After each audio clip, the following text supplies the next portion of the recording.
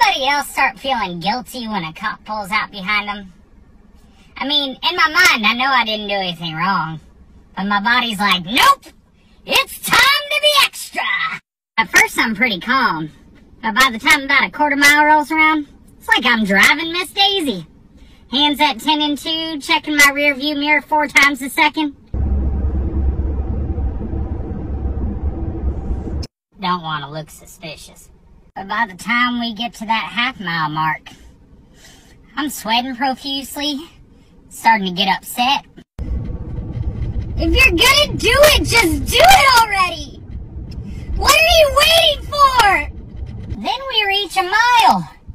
And at this point, I'm not sure whether I'm about to start crying or go into cardiac arrest because I'm hyperventilating harder than I ever have. I just want to go home. Then they finally pass you. And you realize it wasn't a cop. It was one of those stupid people who buy old cop cars and drive them around like regular people. Son of a